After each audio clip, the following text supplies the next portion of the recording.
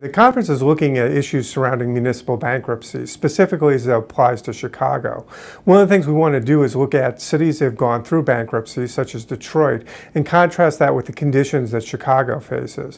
Whether or not bankruptcy is a legitimate option for Chicago, whether Chicago has different assets and different capacities that suggest it could solve the problem by itself. The second issue we're discussing at this conference is going to be looking at the impact of insolvency at a municipal level on economic development potential. One of the things we want to examine is whether or not certain high growth industries in Chicago, such as the technology sector and the finance sector, would be particularly impacted by a very unstable financial situation at the city level.